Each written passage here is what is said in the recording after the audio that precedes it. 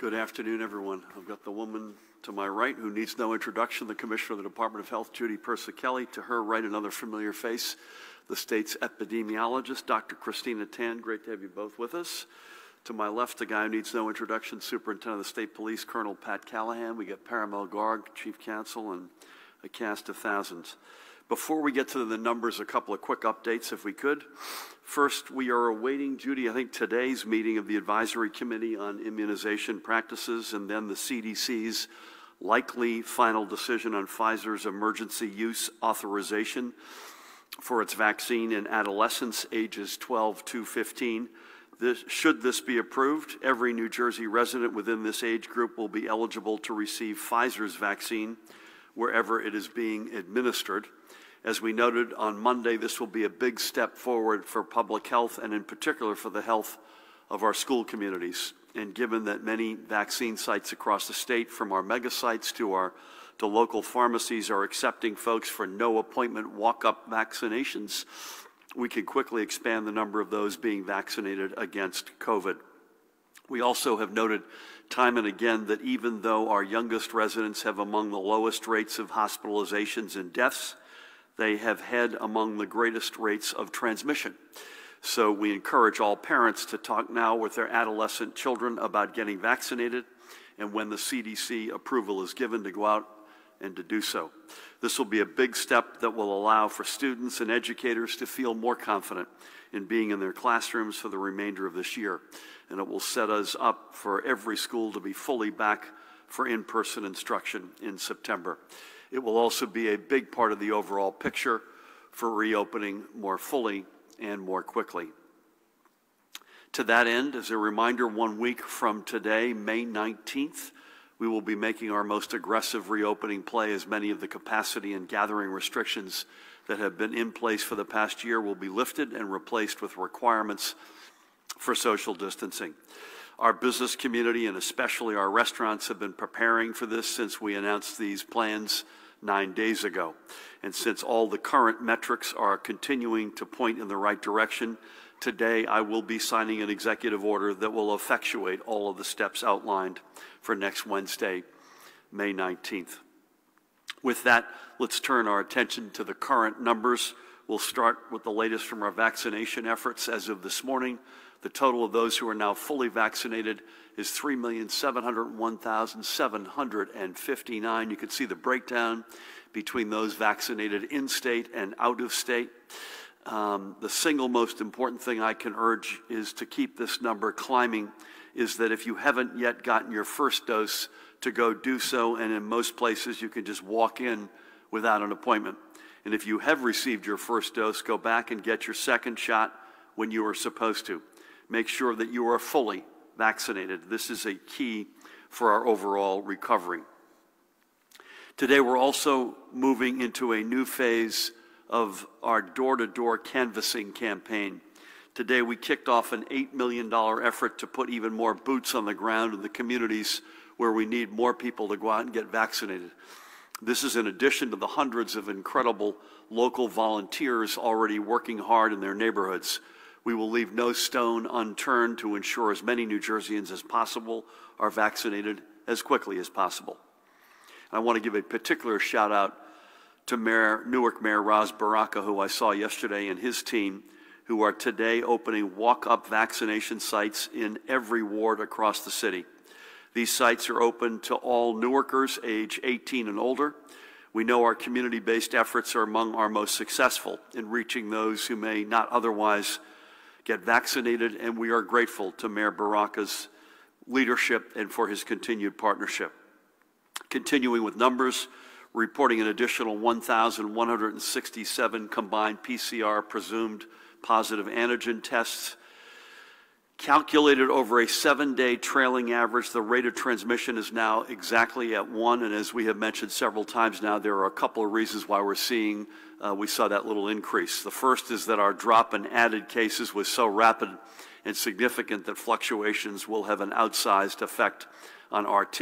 And if you'll remember, it was 1 week ago that the department cleared out roughly 1,700 previously unreported antigen tests, and those are all also impacting our current number. I think, Judy, your expectation, I don't want to put words in your mouth, is that that'll settle into maybe 0.6 to 0.8 as a relatively consistent range over the next period of time, and God willing, it stays there. I think on Monday, Mahan, can we show these graphs from March 4th of 2020 at some point? We haven't shown those in a while, but you look at RT, we forget that it was over 5 in March of last year, and 5.31 or 5.37, which is extraordinary. The positivity rate, again, would love to show you this over the long haul. For Saturday's 16,596 PCR tests was 4.7%.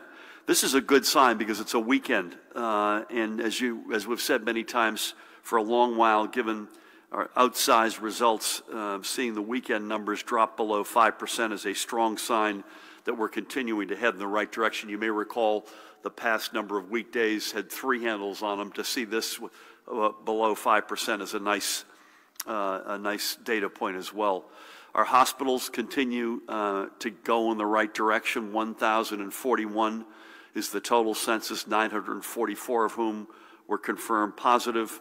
The ICU count is 247, ventilators in use 162. A total of 139 live patients were discharged yesterday. 99 went in and not yet confirmed, but the hospitals reported 23 deaths.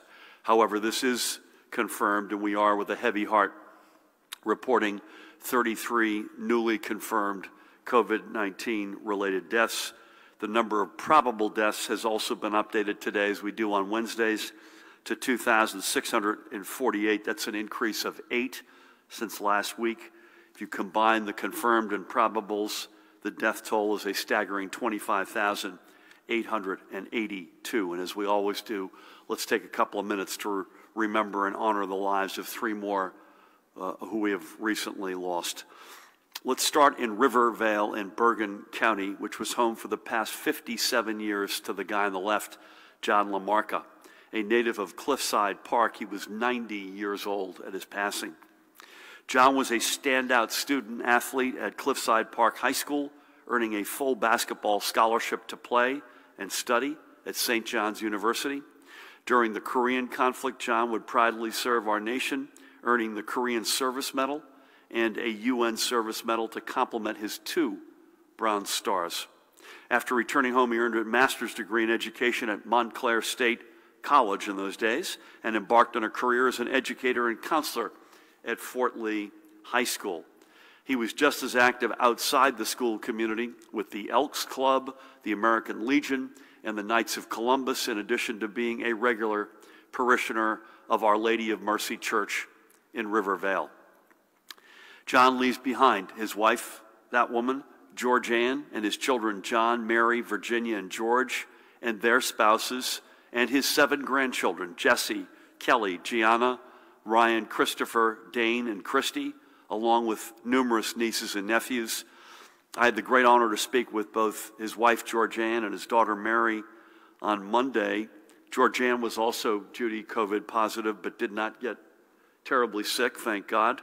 And she reminded me, John had, or she told me rather, John had, you remember he was 90 when he died. He had his first heart attack at the age of 30. So she said, I don't want to put words in her mouth, but this is incredibly hard, obviously, but he got 60 more years after that first heart attack. God love him. We thank John for his service to our nation, to the students in Fort Lee that he helped along the way, for being a great Jersey guy. May God bless him, watch over him, his memory, and his family.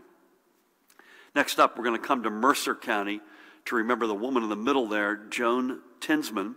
Born in Princeton and a resident of Hopewell, she spent every one of her 85 years between those 2 communities. Joan was also, Joan was also a standout athlete. As a young woman, she won over her future husband, Harry, in part because of her abilities as he'd watch her play the hot corner, third base, for her Princeton softball team, where she also had a .400 batting average, so the Ted Williams of Princeton in those days. Throughout her life, Joan would be a Princeton University sports booster, attending many basketball games at Jadwin Gym. But she was even more dedicated to her family, to her 65 years of marriage, to her beloved Harry, and to the family they raised. She was strong but emanated kindness to everyone she encountered. She loved a good book or a competitive game of Uno. And when her sons were younger, she'd cook them and their friends breakfast during hunting season, making sure they set out well fed. Joan now leaves behind her Harry, and Harry is to our left and her right. Please keep him in your prayers. He's had some health issues. She leaves as well her 3 sons, Harry Jr., Jeffrey, and Russell, and her daughters Kimberly and Melissa. I had the great honor of speaking with Melissa on Monday. She also leaves their families, which include her grandchildren, Jeffrey Jr., Jacqueline, Kyle, Kelly, Mackenzie, and Layla, and great-grandchildren, Emma and Leo. She's also survived by 4 brothers. May God bless and watch over Joan and her family. She was a Jersey original. And finally, today, we remember Jean Gordon. Born in Belleville, she grew up in West Orange and lived in Flanders in Morris County. Jean was just 59 years old. Jean leaves her husband of 27 years, Anthony, with whom I had the great honor of speaking on Monday, and her son, Anthony Jr., and by the way, both dad and son were also COVID positive, and she was to each of them a rock. She's also survived by her stepfather, Thomas, her brothers, Robert and Joseph, and sisters, Lisa, Teresa, and Bridget, and their spouses, and many nieces and nephews. Like so many, Jean strived to make her home a place where everyone was welcome and everyone felt like family. And from speaking to family and friends, you'd quickly learn that she succeeded. Anthony, her husband, that's her son Anthony with her, but Anthony, her husband, had reached out to my office to ask for our prayers while Jean was battling COVID. And by the way, he reminded me on Monday that Jean was also a cancer survivor. We are heartbroken, literally, to have to honor her memory today. But we hope that God blesses her memory and her family. She will indeed be missed. So we've been honoring the lives of those lost for more than a year now. They are just a sampling from among the nearly 26,000 we have lost. But each story deserves to be told, and each life deserves to be honored. We know that even as many of the metrics we are tracking continue to improve, there will still be lives lost, and we will continue to remember them because they are all family. And for the past 14 months, we've rallied to protect our family, not just from the pandemic, but from the other impacts it has had, including food insecurity for many families. And that's a good segue to say that's why we need to support and shout out organizations like this, the Coalition for Food and Health Equity, run by that woman, Dr. Legia Carter, which focuses on providing supports that bridge the twin goals of neighborhood revitalization on the one hand and better health through food equity on the other. Most of Coalition Equity's clients live in marginalized communities and food deserts in both Hudson counties and Newark's urban landscape. Through its multitude of programs, Coalition Equity aims to reach outside a neighborhood's rigid structural limitations to demonstrate how communities can create sustainable long-term models for addressing hunger and nutritional health. Through the New Jersey Economic Development Authority's Sustain and Serve New Jersey program, and by the way, I was very happy to announce another $10 million toward that on Friday, Coalition Equity has found a great partner in helping to provide access to fresh, healthy, and nutritious foods for the families they serve. This partnership is more than tackling hunger and supporting local restaurants, although it is that. It's allowed Coalition Equity to highlight the innovative meal solutions and the power of food to reinforce dignity and respect. It's really a simple premise that guides Coalition Equity. No person should be limited when it comes to access to healthy, hearty meals. I caught up with Legia on Monday, had a great conversation.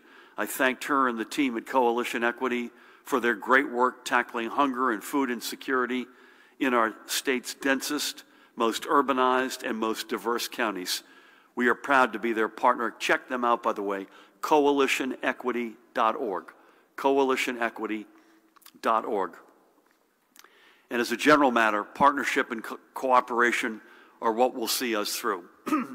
Whether it's partnerships with county and local officials to support their vaccine efforts, partnerships with our small businesses and small business community to provide the financial supports they need, partnerships with our schools to get our students and educators back into the classroom, or partnerships with the millions of you to get vaccinated and defeat this virus. It's taken all of us together to come this far, and together we are going to finish the job. On that note, please help me welcome the woman who needs no introduction, the Commissioner of the Department of Health, Judy Persichilli. Thank you, Governor. Good afternoon. Well, as the Governor mentioned, the Advisory Committee on Immunization Practices is likely to update its recommendation for who should receive the Pfizer vaccine. We expect that they will recommend the use of the Pfizer vaccine in adolescents ages 12 to 15, and when that decision comes, this population will be immediately eligible for vaccination. As with all vaccinations, consent from a parent or guardian will be required. You know, these press conferences give me an opportunity to increase awareness, information, and education, and I feel that it's one of my most important roles as a commissioner. So today, I want to send a message to parents of children who will be eligible to be vaccinated, perhaps as soon as tomorrow. New Jersey is moving in the right direction with case numbers declining, and having this age group vaccinated will help us fight this virus even further. Adolescents want to get back to seeing their friends. They want to get back to going on trips. And the best way to do that safely is to get vaccinated. The Pfizer vaccine is safe. Parents who have questions should talk to their pediatricians or their healthcare providers. It's important for adolescents to get vaccinated because we have seen in rare cases, children can get very ill with this virus. As we have seen in our state, 116 children were diagnosed with multisystem inflammatory syndrome in children, and all of these children required hospitalization. MISC is a rare condition where different parts of the body can become inflamed, including the heart, lungs, kidney, brain, skin, eyes, or the gastrointestinal organs. Many children with MISC had the virus that causes COVID-19 or had been around someone with COVID-19. It can be a serious, even deadly syndrome, but most children who were diagnosed with this condition have gotten better with medical care. Thankfully, in New Jersey, there have not been any deaths associated with this syndrome. Among COVID-19 deaths in the state, there have been 7 deaths among those under 18. While many do not think this virus can be serious for children, the data shows that it can be. We encourage parents to take their children to get vaccinated to protect their health. With cases in New Jersey on the decline, vaccinations increasing, and a reduction in outbreaks at long-term care facilities, the department is taking steps to lessen restrictions for vaccinated residents and expand services to residents in these facilities. Today, the department is releasing an updated directive to long-term care facilities to accommodate more visitation, group activities, and the provision of services for residents after vaccination, which aligns with updated guidance from the CDC and the Centers for Medicare and Medicaid. During visitation, if both the visitor and resident are fully vaccinated, residents and their visitors may choose to have close contact, including touching or hugging, and removing their face masks if they are alone in the resident's room. Fully vaccinated residents may choose to have close contact, including touching with their unvaccinated visitor. However, they both must wear a well-fitting face mask. The department has also updated guidance on communal activities and dining for residents who are fully vaccinated. If all residents participating in the group activity or communal dining are fully vaccinated, they can participate without physical distancing and without wearing a mask during the activity. The department has required routine testing of residents and staff to prevent COVID-19 from entering and spreading within these facilities. Under this updated directive, fully vaccinated staff do not have to be routinely tested. However, unvaccinated staff must still be tested based on the regional Cali score. If it is high, twice a week. If it is moderate or low, testing will still be required once a week. However, facilities, given their own particular circumstances, may elect to continue routine testing of staff. Staff will need to undergo testing if there is an outbreak investigation at the facility or if they are experiencing any COVID-19 symptoms. The department urges staff and residents to get vaccinated by taking advantage of the current pharmacy partnerships that we have in place that deliver vaccines to nursing homes. Non-essential personnel such as barbers and hairstylists are permitted to enter if they are screened by the facility and if the facility has protocol for services to be delivered safely, which must include infection prevention and control precautions, physical distancing, hand hygiene cleaning between clients, and use of well-fitting face masks. Staff testing requirements apply to these individuals as well. I also now want to share some good news. CDC has released updated life expectancy, and New Jersey has one of the highest life expectancies in the nation, 79.8 years as of 2018. Now, this may have changed during the pandemic, but according to the new data released by the CDC, New Jersey ranks 10th in the United States. However, it is noted there are disparities within the state. But when you look at the county and community levels, disparities become apparent. Wealthy communities, Hunterdon, Bergen, and Somerset ranked in the top 3 with life expectancies of 84, 83.3 years, and 82.6 years, respectively. In comparison, Cumberland and Salem counties had life expectancies of slightly more than 75 years. This reflects that health is influenced by many factors: education attainment and access to care. So we have more work to do to bridge these gaps across the state. Moving on to my daily report, our hospitals reported 1,041 hospitalizations. These numbers are down again today. There are 3,855 reports of CDC variants of concern. 3,566 of these variants are the UK B117. Additionally, we have 123 reports of the Brazilian variant, 11 reports of the South African, and 155 reports of the California variants. Thankfully, there are no new reports of multisystem inflammatory syndrome in children. As stated, we currently have 116 cases cumulatively. The state veterans' homes, there's no new cases among their residents, and at the state psychiatric hospitals, no new cases among their patients. The percent positivity as of May 8th in the state is 4.7%. The northern part of the state is 4.99%, the central part of the state 4.05%, and the southern part of the state 4.93%. So that concludes my daily report. Please continue to stay safe, mask up, physically distance, stay home when you're sick, get tested, and to everyone, let's get vaccinated, New Jersey. Thank you. Judy, thank you. Pardon me, getting choked up over your report here. 4 quick things. One is, notwithstanding some folks who are on record saying otherwise, these press conferences happen for a reason, and that is to deliver as best we can and as accurately as we can the information that we think is relevant for folks to hear, to hopefully keep them safe, healthy, and alive. So this is not some other reason other than that, period. Secondly, let's repeat something we've said a lot lately. If you're a resident in a long-term care facility, or you've got a family member in a long-term care facility, go to management and ask them 2 questions. What percentage of staff are vaccinated, and what's the plan to get that number to the right levels?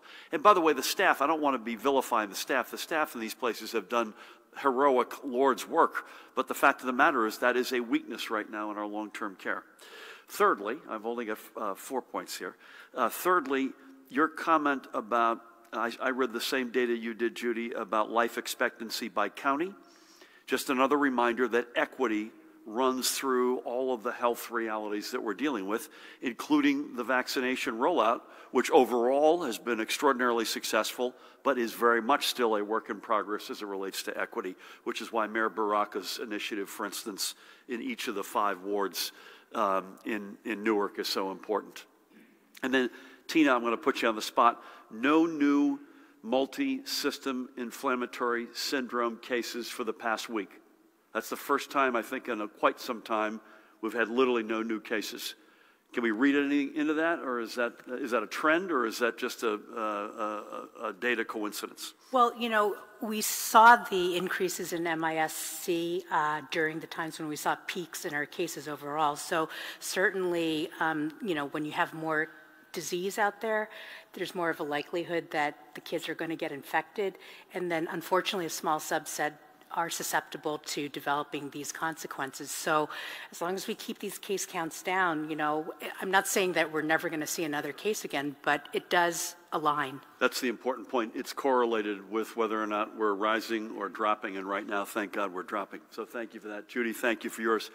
Pat, again, haven't had a ton of compliance violations that we've heard lately. I think it continues to be the case. Thank you for the good weather, but you've got other weather sort of preparedness on your mind, I know. So thank you. Thank you, Governor. Good afternoon. To the Governor's point, no executive order violations were reported to the ROC since we last met. And to the Governor's point about preparedness, it is actually, I take this opportunity to announce it is Hurricane Preparedness Week.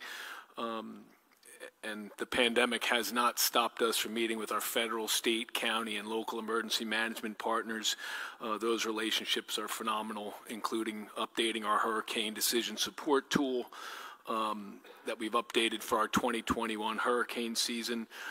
As always, I know the Gov, usually we're at a winter storm, but always directs people to ready.nj.gov, where our survival guide has been updated, as well as how COVID-19 has impacted your go bags and those kits, you know, those grab-and-go kits with regards to PPE, hand sanitizer, and as always, our ready.nj.gov, our social media platforms will continue to keep an eye on hurricane season, and COVID-19 hasn't allowed us to just take our eye off of that preparedness ball either. So we're just, as always, as a state that's felt its impact from hurricanes, we still have a close eye on that. Thanks, Governor. Yeah, it's another reminder that life goes on, right? So Mother Nature doesn't decide just because we're going through a pandemic to take the winter off or the summer off in this case. Thank you for that, Pat. And the weather this week looks pretty good, so we're in good shape. I think we'll be in the same mode that we've been in. We'll be virtually with you in the next couple of days. I think, Judy, we're together in somewhere up north on Friday, so hopefully we'll have some COVID numbers. It'll be late enough that we'll have some COVID numbers, and we'll be able to relay them to you, and we'll be virtual tomorrow and then over the weekend. I think we'll start over here. Dante's got the mic. Elise, how are you? Nice to see you. Good to see you as well. In regards to the Colonial Pipeline, at least 3 Pennsylvania terminals have run dry and lines are forming at some of New Jersey's. Have you had any dialogue with fellow governors on the supply situation? Are you considering rationing? Have there been any reports of gouging? And should motorists consider limiting their gasoline use in the short term? And then a question from Nikita. Do you support a proposal by Representative Gottheimer and Senator Lagana to impose a sales tax for non-New Jersey residents on Hudson River crossings if New York imposes congestion pricing? Thank you. Thank you. Good to see you. So gasoline prices have crept up. Maybe you could even say more than crept up in New Jersey. I think the average price is now something like $3.04 a gallon, and that's up. It's not clear that there is a direct impact of the Colonial Pipeline issues with either gas for your car, or the other thing that's on our mind is jet fuel at Newark Liberty. We've been in touch with the federal team on this. One point of, I think, pride and important data point is that Congressman Donald Payne is the chair of the subcommittee that oversees jurisdiction for something like this in the Homeland Security side. So he's been very valuable and continues to do a terrific job. There is some amount of human nature behavior. So I had 2 data points yesterday where this is real, and that one data point from Virginia where my daughter is in school, and one from an acquaintance in North Carolina of the family of one of my sons, and they have real supply reality shortages in those states, and the long lines you see are because of a supply issue. We, and I'm knocking on wood here, outside a general challenge of getting drivers to drive fuel trucks. It's a lot like a lot of other employment challenges these days. There's a shortage there, but that's not specific to the pipeline. We don't, knock on wood, have a supply issue as we speak. If this goes on a long time, that may well change. But you do have human nature, Elise, and I don't blame people for that. You saw early on in the pandemic, people hoarding toilet paper. Anybody who has a memory of the 73, 74, Dave, oil embargoes and gas crises, reflexively, right? You go out and you want to go out and get gas and get ahead of the pack, as it were. So there's some amount of natural behavior like that. We're monitoring this very closely. We don't like seeing the prices go up for whatever reason. But at the moment, at least, we don't have a supply issue. That could change if this is extant for a long period of time. Listen, I love the fact we've been fighting for the rights of New Jersey commuters, and I love the fact that Josh Gottheimer and Joe Lagana, and I think Chris Tully was also a part of that. You know, we've said right from the get-go we want fair treatment, no double taxation, no unexplainable anomalies where you've got the Lincoln and Holland tunnels included and the George Washington not included. Lisa Swain, I think, was also part of that. I want to give her a shout out. We want to be at the table. We want to make sure that we're not getting double taxed or double tolled. And frankly, if there's revenue that's generated, we want a piece of that in New Jersey because that would be part of the deal. We have enjoyed very good relations with New York forever and always, and I'm still optimistic that this lands in a good and fair place. But I love the fact that we're fighting it. I'm fighting it. I love the fact that Josh and the team from the legislative district are standing up, and we're going to continue to do that until we get a resolution here that is fair. And I can't comment on a legal matter. Paramount won't let me, but we're also not taking it lying down on wages that are taxed in New York, which makes sense, I guess, if you're going into New York every day, but doesn't make a whole lot of sense if you're working from home in New Jersey. We're going to fight that one as well. So we'll continue on all fronts. Good to see you. Let's come down and hit Matt, and then we'll go back up to Dustin and Alex. Hey, Matt. Good afternoon, Governor. With the news that Pfizer vaccines will be available to children as young as 12, will the state require students of eligible age to be vaccinated before returning to school in the fall? If not, why? And beyond saying that everything is on the table, could you provide any more details about how the $8 million is being spent on vaccine hesitancy efforts? Also, actually, just today I heard from a reader who received a bill from Virtua for a vaccine shot that they got at one of the state's mega sites. What are folks' recourse if they get erroneously billed at a state site? Do they deal with the state, or do they have to fight it out with their insurer? And finally, what's your reaction to the allegations that have come out of Baptist Temple in Robbinsville? Okay. Bear with me. So this is, given it's May, what is today? The 12th, I guess. We put out our guidance, Judy, in mid-June, as I recall, last year for school reopening that Department of Ed and Department of Health and all relevant parties worked on. So accepting, Matt, that we're still probably a good month before that we would do something equivalent this year. I continue to be in the place that I've been, which is I hope that we get there of their own free will to get vaccinated as opposed to mandating it. I will say this, we were having a discussion earlier. It's just a reality. I don't know how it will evidence itself, but Judy mentioned this in the context of long-term care staff. It's going to be a lot more convenient to be vaccinated and a lot more inconvenient to not be vaccinated. That's just going to be a fact over time. For instance, if you're vaccinated, you don't need to get tested twice a week or whatever it might be. I think that's going to be a reality. I don't mean that just for kids, but we'll come back to you on that. I think we'd also like to come back to you on how the $8 million is going to be spent, because I don't want to give you a generalization. So Mahan, maybe Monday latest, let's go through exactly what that looks like, if that's okay. I'm going to be a little flippant. If you get a bill for a vaccine, my first piece of advice is don't pay it. Recourse, Paramo, that shouldn't be happening. Should they come to us? Where do you want them to go? Yeah, I think it might depend on the specific situation, so we're happy to follow up with that individual directly. That should not be happening. I think the work, the violations at the Baptist Temple are horrific, unfathomable that if all of these allegations turn out to be true, that this is happening in the year 2021 in New Jersey. The wages, the living conditions, the false premises, awful. And by the way, I've visited, this is an extraordinary, this will be their largest temple, assuming it gets completed, in the world. I've visited their, I don't know what you call it, the mother temple, I guess, in fact, you were with me, Matt, in India.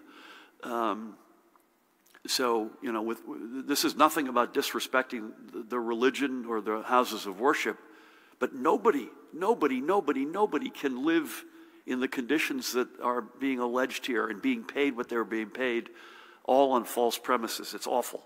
And I want to give Judy and your predecessor, Sharif El-Nahal, a big shout out, because without getting into the details, there's been a big effort to make sure that that the health, the literal health, including COVID exposure and otherwise, is being looked after by you and your team and Sharif and his team at University Hospital.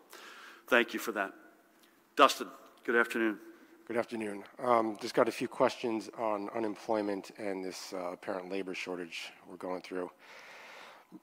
President Biden said the federal labor department plans to work with states to ensure they have work search requirements for unemployment benefits. Can you clarify whether New Jersey does have requirements for job seekers to certify, or does your administration plan to put other requirements in place? If so, what details on that can you share, and if not, why not? Another impediment to people getting back to work has been a lack of childcare. When can people expect you to lift capacities at daycare facilities? Same question for the one-stop labor department offices where people can get help in person for training and job help.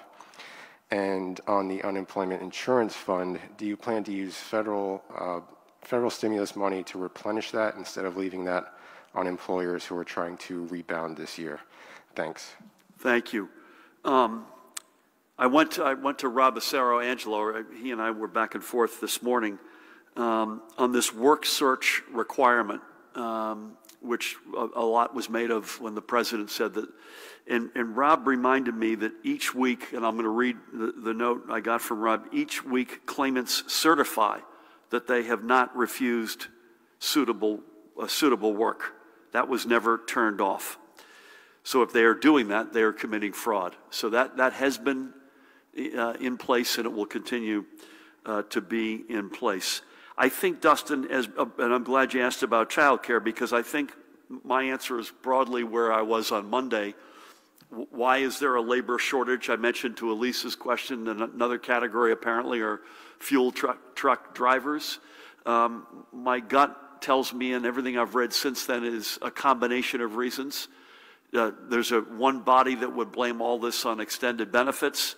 I think that may be partly to blame, but apparently when you look at lower wage states where you would expect that impact to be more significant, in other words, the gap between the benefit received and the wage they could have earned if they were working, you would have expected to see anomalies in those labor markets which were different than higher wage states like ours, and apparently that was not true in the data from last week. So my gut tells me it might be part of it.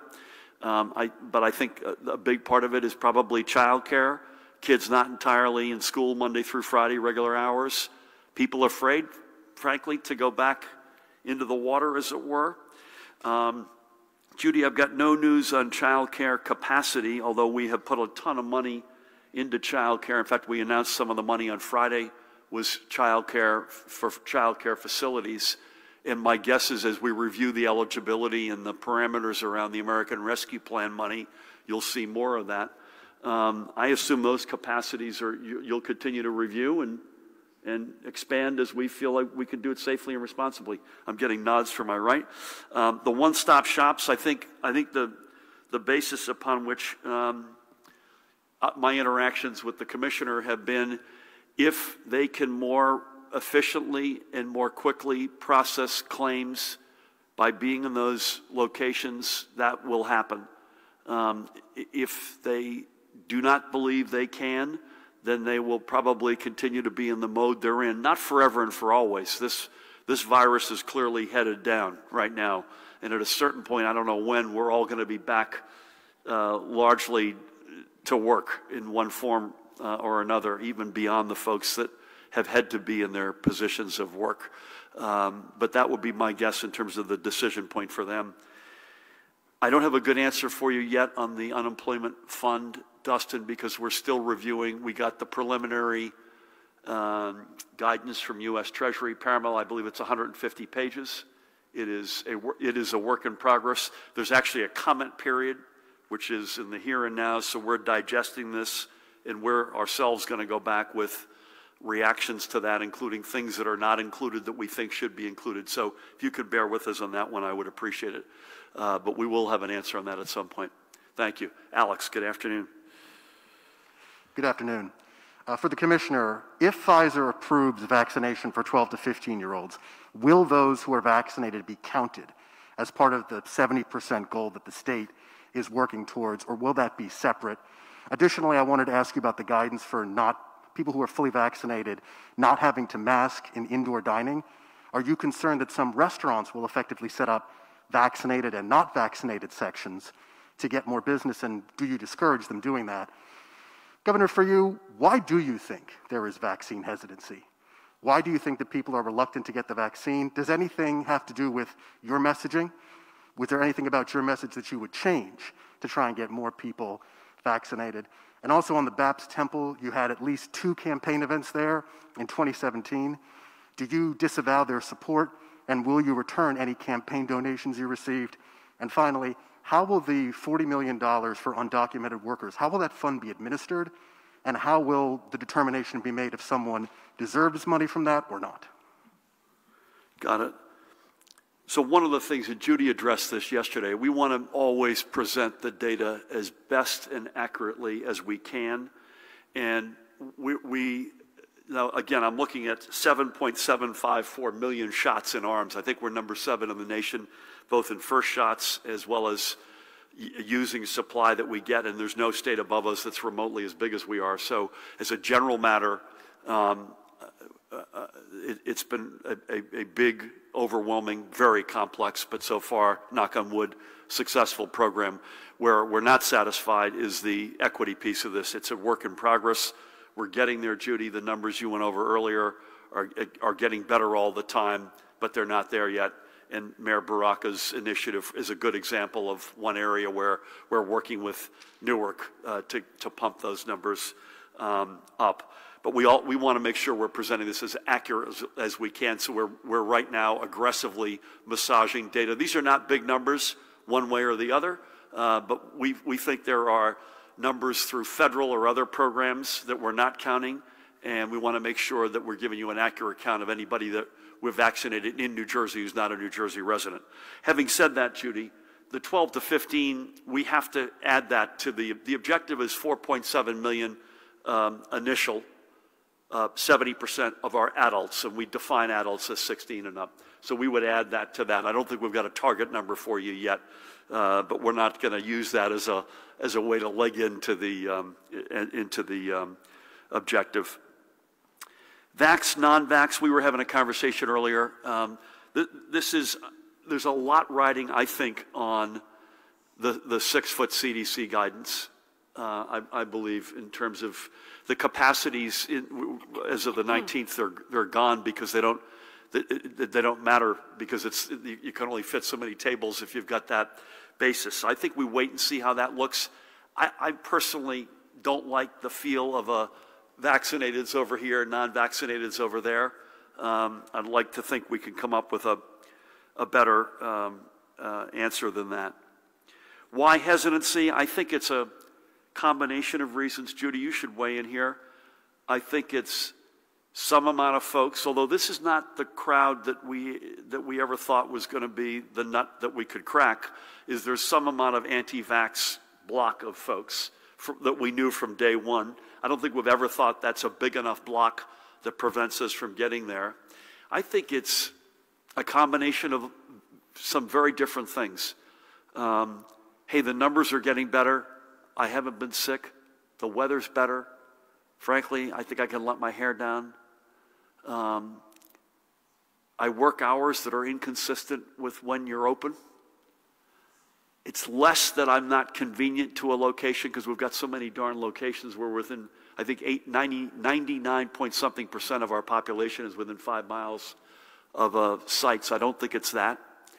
I think there is still some amount of knowledge gap. And lastly, the big one, I think, are hard to reach people. Homebound, homeless, dense communities, overwhelmingly in communities of color. I don't think it's any one reason. How do you feel about that? Yeah, I'm not convinced that the bigger issue is hesitancy. I think it's more making sure that it's convenient, making sure they're going to a familiar place where it's safe. You know, I'm not right there on the hesitancy yet because I see the numbers when we get deep into a community and we're in a local church and we have local faith leaders and elective leaders, you know, calling out to people to get vaccinated. The numbers, particularly the equity numbers, go up substantially. So I think I have a little bit more time before I say it's hesitancy. I do want to give one message, though. Only 46% of the people getting vaccinated right now are male. Women are lining up in much greater numbers.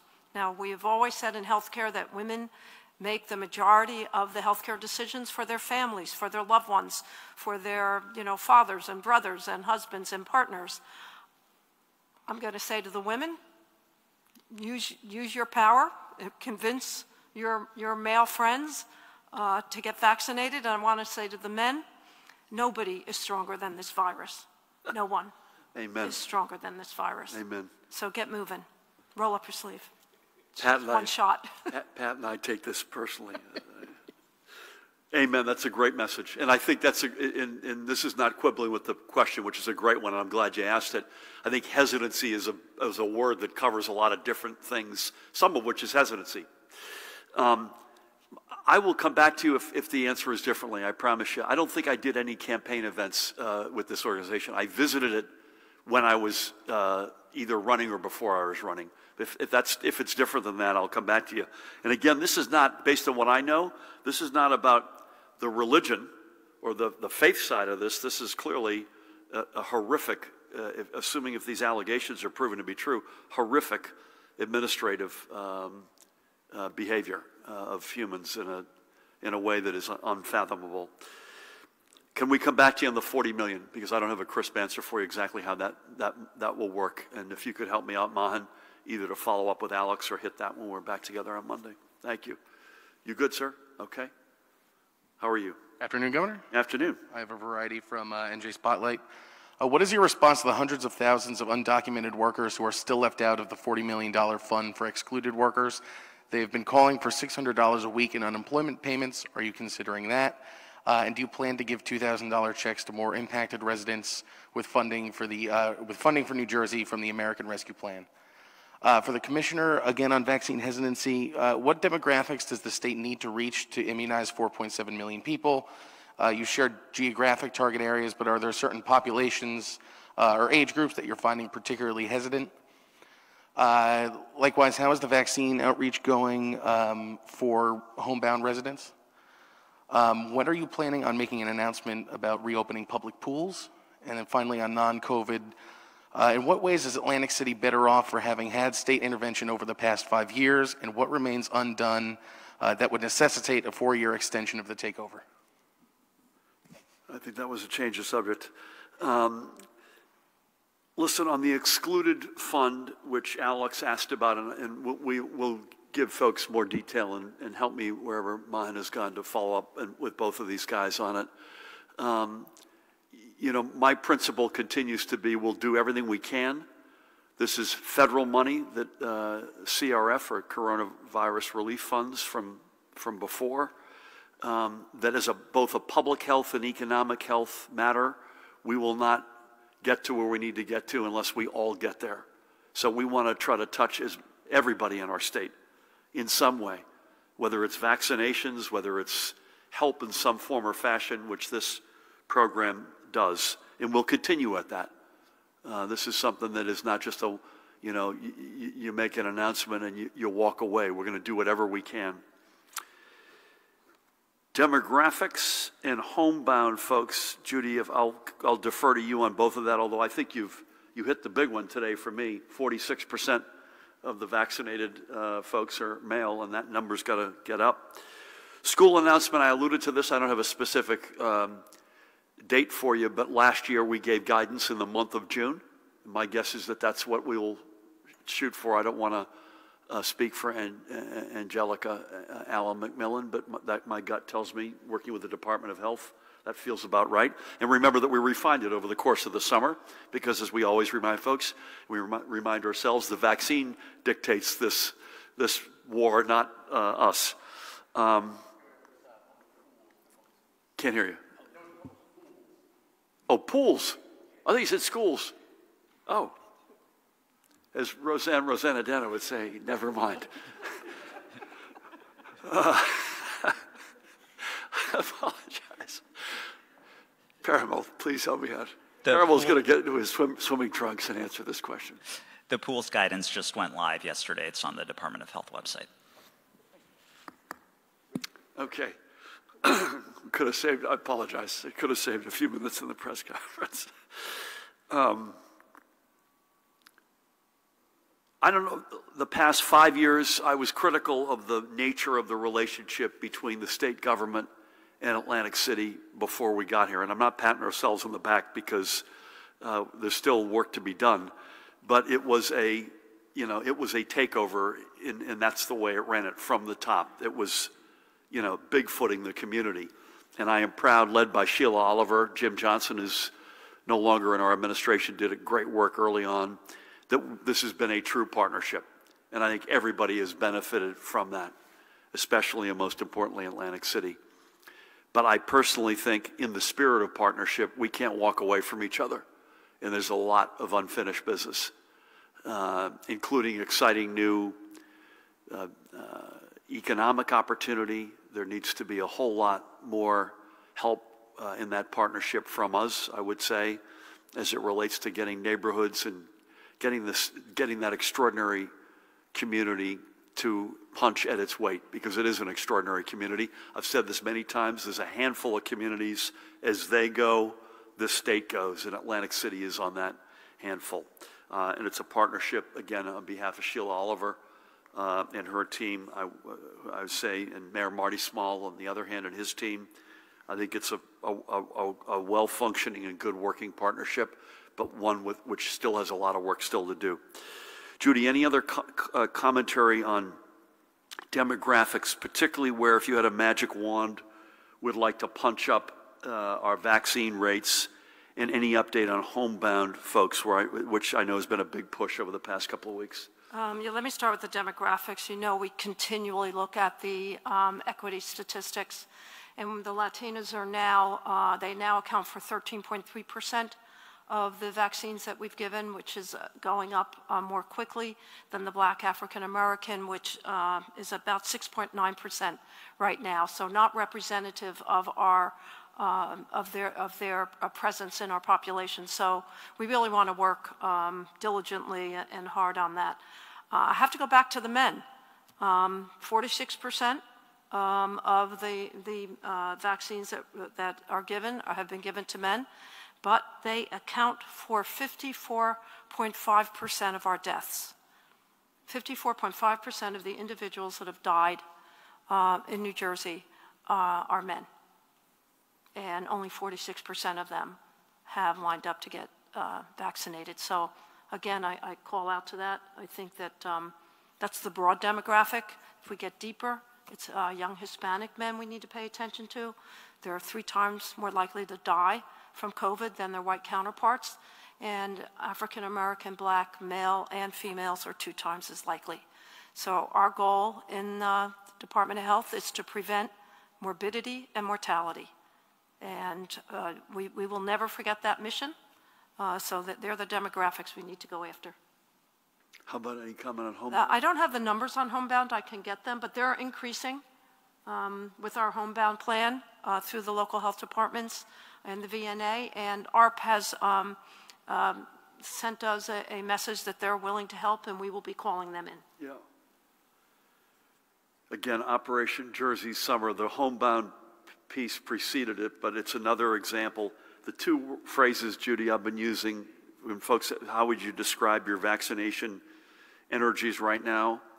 Offensive. In other words, we're past the day where folks are coming to the vaccine. The vaccine has to go to them. And that includes certainly homebound people, but more generally. And secondly, localize. Getting deeply local with this, which is why we've used the hub and spoke analogy with the mega sites. It's less, the mega sites, although for the 12 to 15 years old, I think we're going to see a bump up on that pretty clearly when that goes live. But it's going to be much more the mega site coordinates the spoke activities into the communities. With that, Dave, take us home. Thank you, Governor. If the CDC, as expected, does approve the Pfizer vaccine for kids between 12 and 15, Governor, what would your advice be for parents? We heard from the Commissioner. Why do you think, and I'm assuming you do, that parental conversations with their kids are important?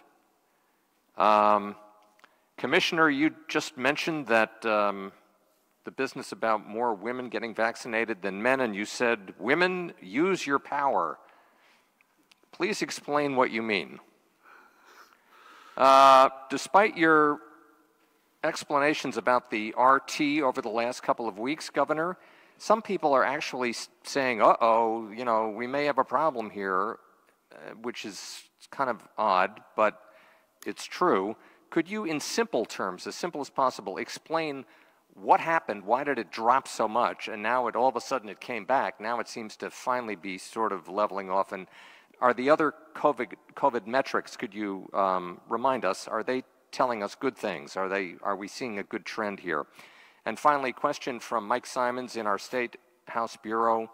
The State Department of Health's COVID dashboard shows that more than 250 doses of the J&J vaccine were administered in New Jersey during the 11-day period when it had been halted. Where did that happen, and were there any repercussions for that?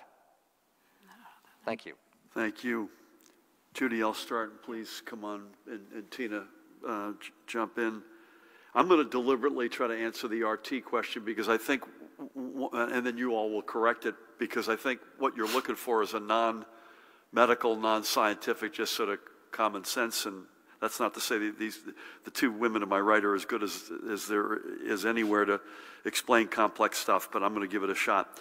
My advice to the parents of the 12 to 15-year-olds, that's a little bit younger than our 4, but I will tell you, if they had been in that range, it would have been saying, listen, this is safe, it's smart, it'll keep you healthy, and it'll allow you to do a lot more stuff. So go out and get it. And again, this is Pfizer. Judy, have you heard any word on other of the manufacturers? It's too early. They're all doing trials, but it's too early on kids. So my gut tells me it'll be Pfizer for a while. Moderna, maybe. Moderna, you know, maybe. I don't want to predict as to when, but I just say, listen, go get them. It's safe. It's easy. Doesn't hurt. Very few side effects. And again, most importantly, I think in a kid's mind that age, you could do a lot more stuff in life. I'm going to defer to Judy in a second on the use your own power. I don't have any insight on the 250 J&Js during that window. I'll ask Judy or Tina if they do, but my guess is we'll probably want to get back to you on that, would be my guess. Yeah, so the RT encompasses a 7-day look back. And we had a couple of days, depending on when you were looking at this number, where we either caught up and added cases in a particular day that had been a catch-up, or another day where we took cases down and adjusted the number down. And just because of the nature of the statistic itself, when you have a big bump up on one of those days or a bump down, it skews the number and it skews the curve of how it moves from one day to the next. You saw it pop up over, I think it was 107 yesterday, if I'm not mistaken.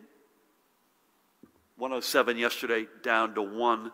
I was putting words in Judy's mouth or Tina's. I think they think it's going to sort of settle without any data anomalies, either up or down into the 0.6, 0.8 range.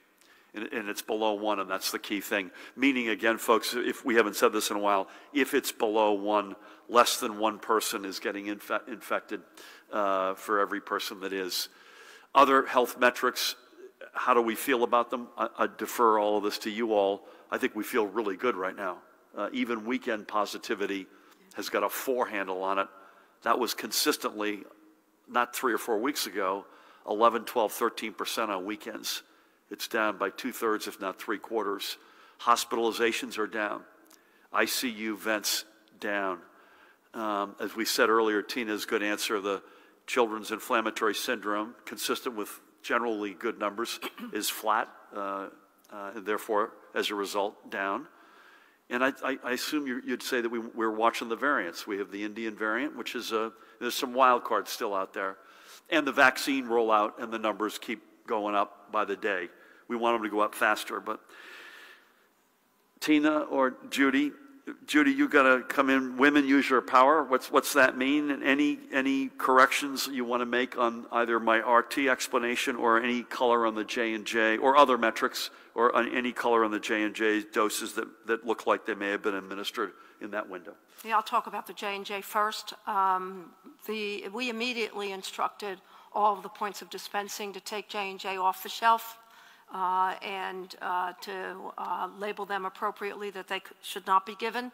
So I would have to get more information. To the best of our knowledge, J&J was not given during the 11-day pause. On women's power, historically, women have been known to make most of the medical decisions, again, for their families, their loved ones, whether it's making appointments, encouraging people to get screenings, using their knowledge and their power of persuasion and encouragement has gone a long way historically to meet certain screening criteria, for instance, and we expect that power still endures today.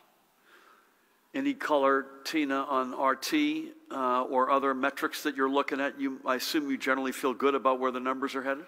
So our Communicable Disease Service, puts out a weekly CALI report. That's the COVID activity level index. And we look at, again, those 3 metrics that we look at are cases per 100,000, % positivity, and COVID-like illness, syndromic surveillance at healthcare facilities. And, for the last week, we've seen a decrease in the CALI activities. And we remain cautiously optimistic that these trends will continue because, we're solidly within the moderate activity range, when you look at those 3 particular metrics. And we like monitoring them over time because, for us, at least in the Communicable Disease Service, the CALI report, is based on, looking at the historical data, over time, as well. That's how we came up with, the different cutoffs that we did. So, we continue to monitor that. We might, potentially tweak some of those thresholds in the future. But, the good news is that our weekly CALI reports are trending the right way. Amen. Thank you all. Judy, Pat just leaned over and said he and his wife Linda are celebrating their 31st anniversary tomorrow. So happy anniversary to you.